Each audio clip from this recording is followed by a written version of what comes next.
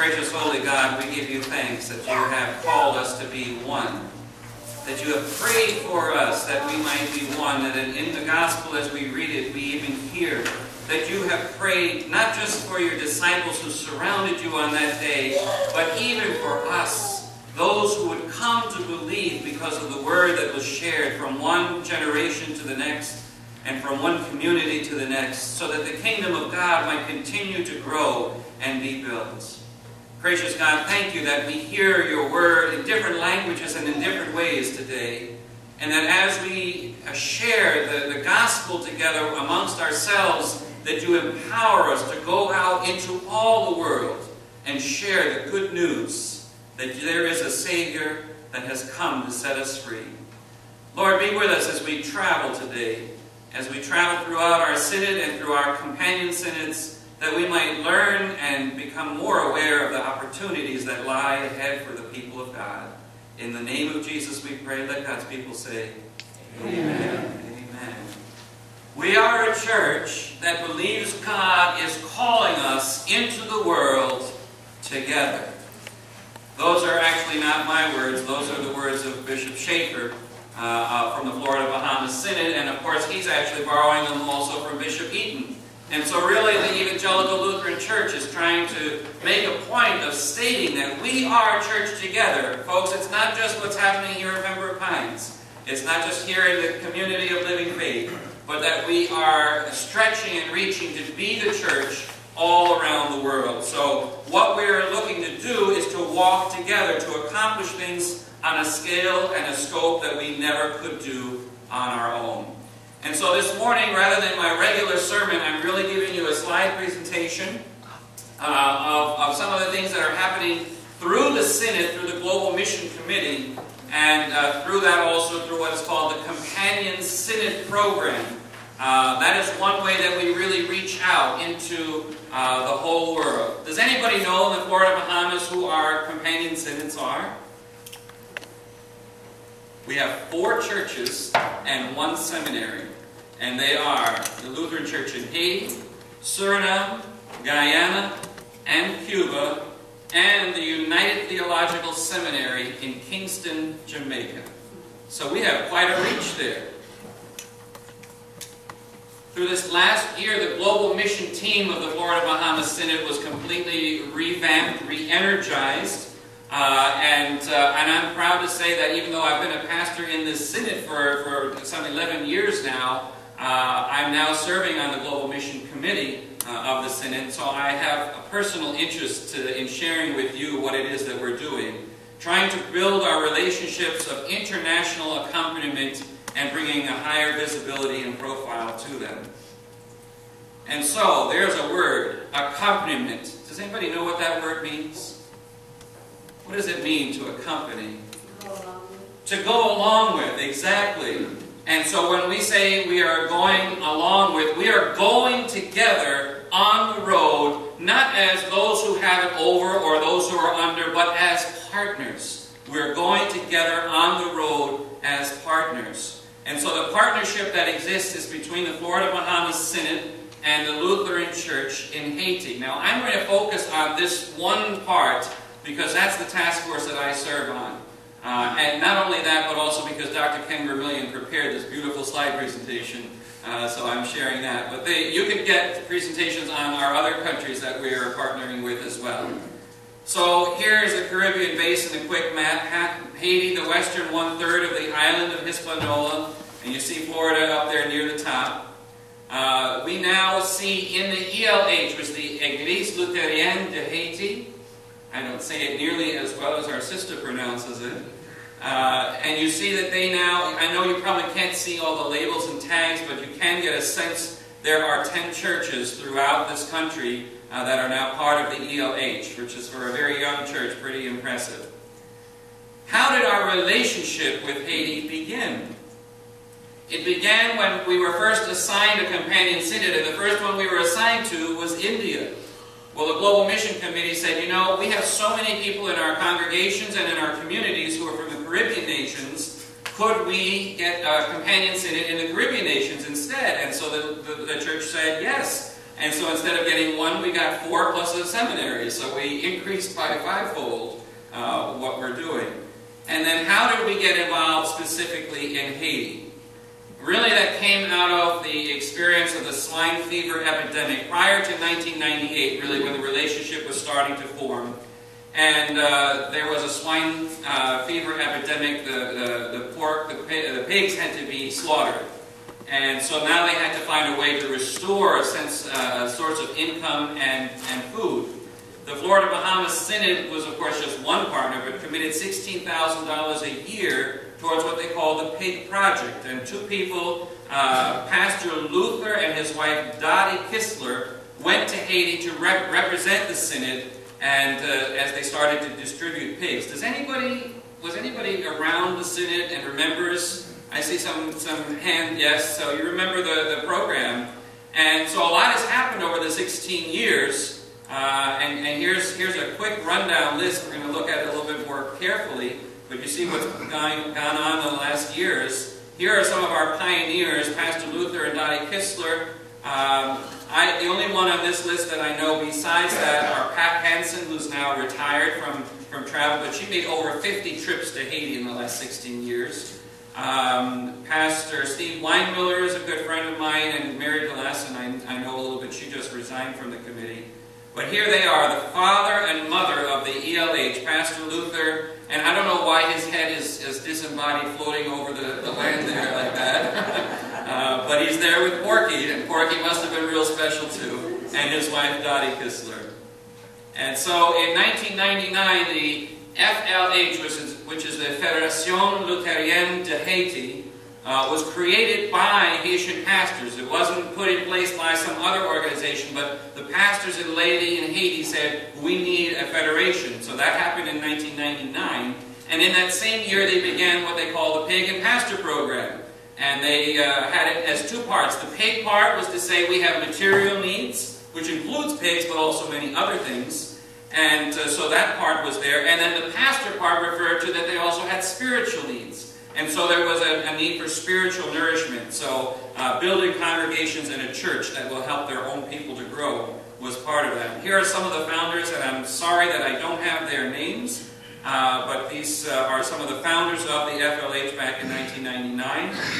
And we established a mission statement between the Florida Bahamas Synod and the FLH, which was that we are committed to companion with the Lutheran Church of Haiti, to walk together in faith and action, to learn from one another, and to empower the Lutheran Church in Haiti to become self-supporting so that it could minister physically and spiritually to the nation.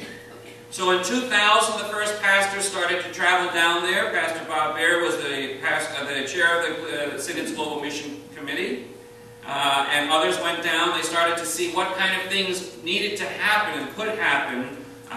One of the women on the group, Denise Benjamin, who later became a pastor, was able to help them set up a program called Café Haiti, which is now marketed through Equal Exchange. Have any of you heard of Equal Exchange, or Fair Trade, sometimes called? So a lot of churches serve Fair Trade coffee during their coffee hours, and it helps support people in developing countries when they do that.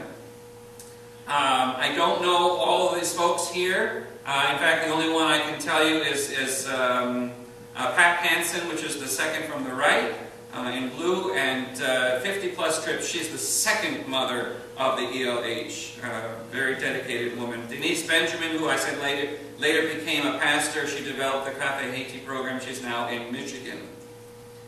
In 2001, more members of the Synod made a trip to Haiti to learn about how to work together in a way that was responsible and authentic. Not to say, we're here to do this for you, or to help you to learn something, but to really work together. And so they began to meet. They worked out of the Catholic Retreat House first, and then learned more about Haiti and evaluate the PIG program there.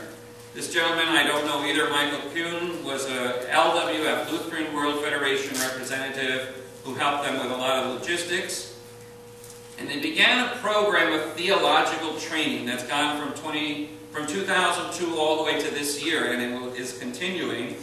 And here's a group. Now what they've been doing is they were training pastors and deacons in Haiti. And I want to show you, I can't really point it, but the bottom right, you can only see the head of a person on the far bottom right is Livingston Lavanis, and tell you more about him in just a moment. But just remember that picture. Here it is just, this is a group of students who are preparing as deacons and eventually as pastors. They were training in Carrefour. This was in 2007. Now, these two, the pastor on the left is Pastor Steve Weinmiller. He is from Faith Lutheran Church in Sarasota. He has also logged I don't know how many trips. And then Marcia Grant, who for the life of me, Cheryl, I keep looking at saying, she could be your sister. Every time I've looked at that picture, I said, that's Cheryl's sister. She was very helpful as well. And this is the last deacon training that happened, which was in January of 2014. I had planned to go on that trip, as I had planned to go on the years before trip. But this particular trip, I didn't get a chance to go because a congregation was in the middle of a call process calling a new pastor. And so I stayed. But God willing, January 2015, I will attend and go become part of that training. I want you to see not only the people who are there, and even though you won't recognize the people, but also the structure. And that structure is part of the new ELH compound, and that is all post-earthquake construction. So that didn't exist before.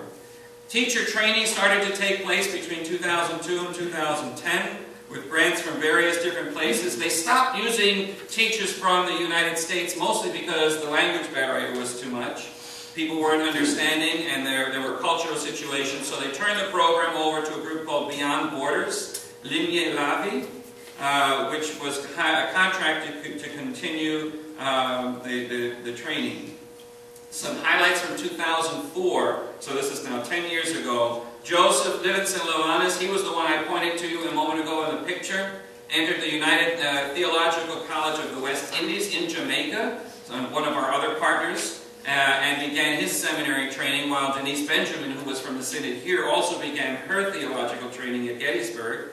And another pastor, Shelley Satran, who became a missionary, and she, a part-time missionary for the synod, along with her husband, who was part of the Beyond Borders program. So she's fluent in Creole. This is Shelley Satran. She's now a pastor in Vero Beach at our Savior Lutheran Church. I don't know where she learned her Creole, but she's very fluent with that. And so here are teachers and parents in Thode, I'm not sure exactly, believed in education so much they built their own school. And what a structure. Very, very elementary in a sense. In 2005, several pastors, and it's hard to say exactly, but the one in the center with the white shirt is Pastor Alfred Eniel. And Nancy and I recently had the opportunity to host him at our home as he was coming through with Pastor Lavanis. 2006, so much was going on. They began to use St. Joseph's Maison as the guest house for their trips. They finished their constitution, contacts with the church in Canada and with the Episcopal Church in Haiti. Emmanuel Lutheran in Venice, Florida became a church that really did a lot of great work in supporting what was happening there, and teacher training continued. And they also developed the women's group, the Femmes de Thode. There it is, thank you. Began. St. Joseph's Home for Boys was the guest house, and here's sort of the first indication, of course, of things that we know were to come. They stayed in the guest house, you see, both pre-earthquake and then post-earthquake. Our bishop at the time was Bishop Edward Benaway, and he traveled down there many times, here meeting with the bishop from the Episcopal Church, and he did help with theological training as well. Pastor David Johnson, who has now passed away, who was the pastor at Emmanuel in Venice, and who was a great support and force in making things happen there. In 2007, they started doing medical mission trips as well. A few pastors had some misgivings and left the program that was going on, but in the large part it continued. They started doing theological training in Carrefour that year. And then mission trips and adventures, it says. There's Pastor Steve Weinmiller from Sarasota again, and Dr. Steve Newman, one of our doctors. And they worked along with the Village of Hope and Lazarus Project. Some nice structures that are here. And then this is a medical mission team from 2012. And again, this is in front of the new headquarters building that was built post-earthquake. So there's some real things that we can look at now and say, even after the earthquake and the devastation, the tragedy that took place there, there's some new things happening. And this was a group that went 2 years ago in 2012. We've been having two different sets of group every year, medical mission and theological training. So those have been the two groups of people that have gone down in the last couple of years. 2008, even more highlights. I love one of the highlights that they note here is, look at number 3, the first wedding at a Lutheran church in Haiti, which was in Petit Clave, on May 24th of 2008. Those kind of things that become so important. And then also seeing the progress as pastors and students are going through. Here is the graduation of Pastor Livingston Lavanas. I hope you can see the picture okay. He's wearing the blue robe, and he's there. I'm guessing that's his father standing next to him, who now lives in, it's that distant city called Fort Lauderdale. And then the picture on the right, where you see a number of people, including 2 pastors, and then you see another person in a blue graduation robe, and I can't remember her last name right now, but I had a chance to meet her in June, and she's Pastor Diana from Guyana. So that's how we remember her. So they graduated together and continue in partnership. Here's that first wedding, and there's some more wedding pictures. I look at this particular picture and say, when we talk about we have things to learn both ways, here's a church that started with, hardly a building in 2008, and now today they could show us how to build a building. Look at that in 2014. What a beautiful building they have, and you'll see some more of the churches. Teacher training continues. You see the folks over there. And in 2009 really sort of marked a new beginning as pastors were being ordained. So there were 3 pastors ordained in January, Pastors Alma, Emil, and Livingston. I know the latter 2. And then in August, Pastor Duclair was also ordained. And then they also began what is called the Église Luthérienne de Haiti. Remember, before it was just a federation, but now they said we are actually a church body. Just like the ELCA, now you have the ELH, the Église Luthérienne de Haiti. And Pastor Livingston Lavanas was called to head the new church as its own separate body. Can you imagine being ordained as a pastor and in the same year become the head of the national church that is just being born? What a huge, huge responsibility. And so certainly pray for him. Right now, at this very moment, Pastor Livingston is in a 2-month training program in Kenya, learning administration and so forth. As a lot of things are happening in the church, they found the need for some more training in that area. The ordination itself, as it took place, Bishop Benaway was there, and you see the ordinants who were there before at the Holy Trinity Episcopal Cathedral. I hope you can see the beauty of the inside of this building with the drawings, the murals on the back walls. Of course, January 31st, 2009 would tell you that it's just almost, not quite, a year until the tragedy of the earthquake, and you'll see another picture of this church. Here are some folks who were at the ordination, and this on the right here, picture, of course, Pastor Livingston Lavanas, the new head of the ELH, along with Pastor Benjamin, and Luther Kistler, one of those founding pastors, and Pat Hansen, the mother of the ELCA. They've had numerous trips and visits in the years since to Haiti. And then, of course, we get to 2010, January 12th, the earthquake that took place. They had just finished their January theological training session. Ben Larson was a Lutheran seminary student from Wartburg. And he's here. He's the one in the white shirt on the left there, who was killed when that building collapsed in the earthquake. His wife on the far right and his brother in between them. And there were all 3 of them there at the time. This is his brother and his widow. And you see what happened to the home. Tragedy and triumph. This is the cathedral where the ordination took place that you just saw the inside of. The murals in the whole building was devastated. These pictures, I'm sure you've seen the presidential palace as it was before, and then in its collapsed state. Post-earthquake playground. The Cathedral of Notre Dame, of course, also completely destroyed. Hundreds of thousands in mass burial sites. You see the man carrying crosses. It's the only marker that they were able to put on. In the midst of that, hope and the resurrection of the ELH begins. And you see another wedding. This time not a one wedding, but 8 couples being married all at the same time. And Pastor Denise Benjamin, by that time, an ordained pastor herself, who helped officiate at that wedding. And here they come in Post-Droit, coming in. And so there was a resurrection from the destruction taking place in the years 2011 through 2014, with their leadership team intact and in place. The tallest one, who's the second from the left, is Pastor Livingston. And then the one in the blue shirt with the stripes going sideways, Pastor Danielle. I only point those out because, again, they're the ones that I've met personally. They've stayed at our home, and they're part of our partners in the work that we're doing. And again, you see accompaniment model for mission work, working together as partners, as equal partners, rather than what used to be the colonial model of ministry and mission. So this is hand-in-hand, mutuality, inclusivity, empowerment, and sustainability, working to make the church sustainable by itself. Pastor Livingston and Jorel Cart, who is, I believe he's a deacon.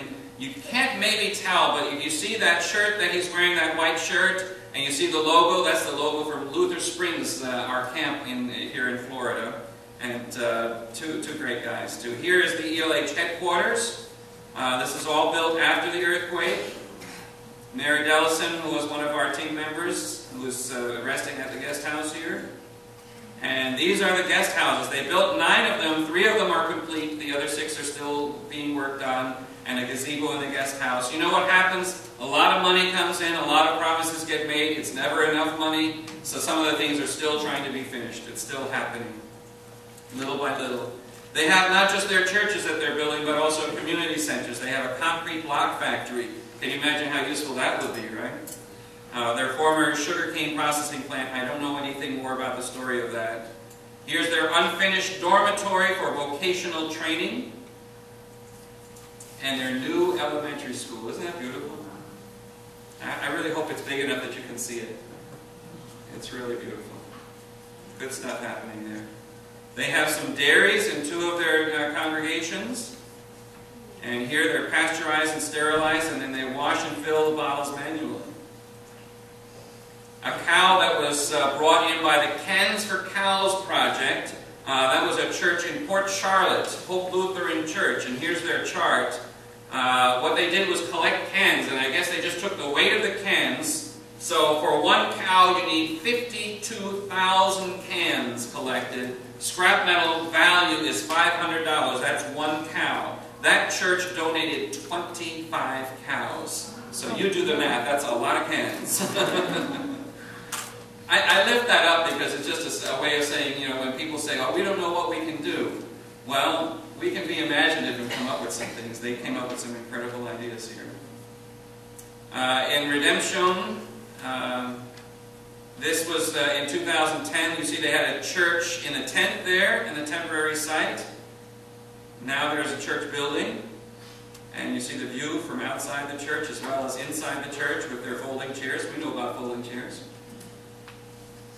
Faith Church, which has a sister congregation, Faith Ormond Beach. So faith and faith.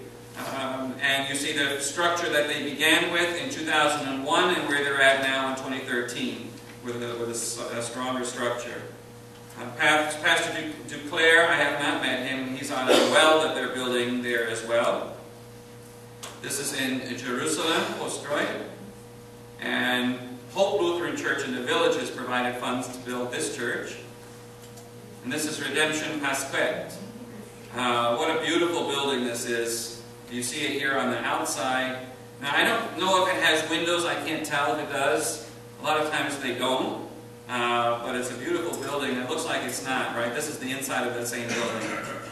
So it looks open. And they received funds in a newly constructed well happening there as well. Here's Faith Petitgoave. This is the church we saw, the old and the new before. Now we see the inside as well. And the fact that we now have what's called a Memorandum of Understanding, a Memorandum of Intent, that's a MOU, MOI. That's fancy ELCA language to say, this is how we're going to work together. And we have a determined way of how we're going to continue to work together. Look at this last paragraph. The problems and challenges in Haiti are monumental. It may take generations to see a significant change. The work cannot be done alone. This agreement with all parties working together will certainly be a positive force as the ELH continues to move forward with their ministry. So there's a number of things that are happening right now. Continued visits. This past summer we had the Caribbean consultation, which you see number 3 for some strategic planning.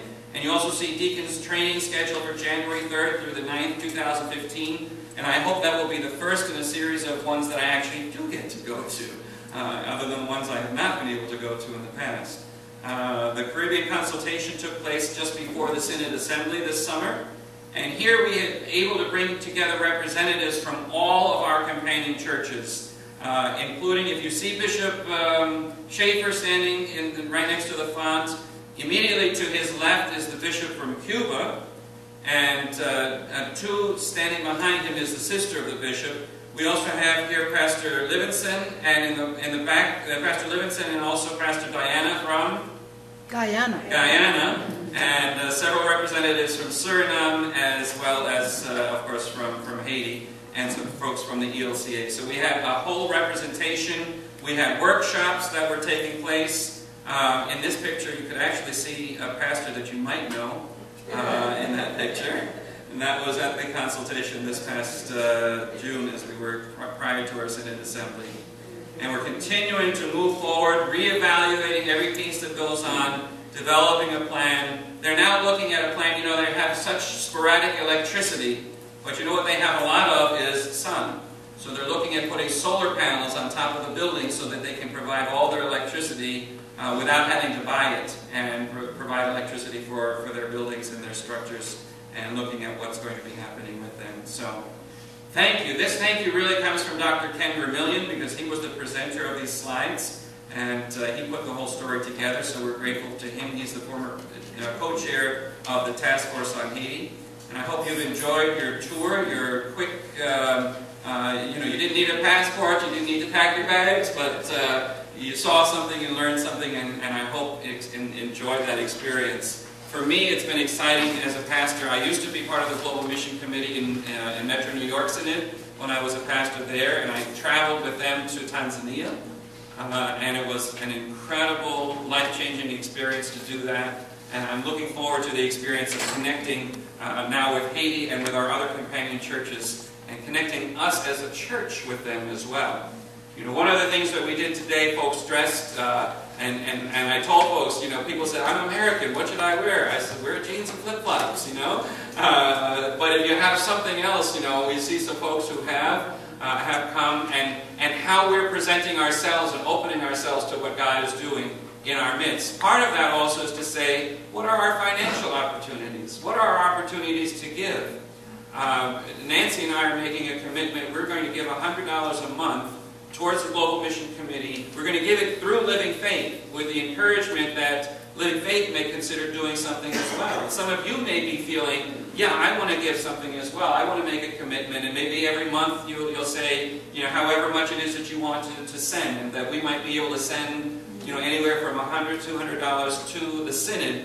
Keeping in mind we have our own needs, but keeping in mind that we're called to be one with our brothers and sisters throughout the world, and certainly our companion synods become a place where we can do that. So I lift all of that up to you as part of Jesus' prayer, that we may all be one, that we may be found worthy of our calling and continue forward in the things of God. Amen.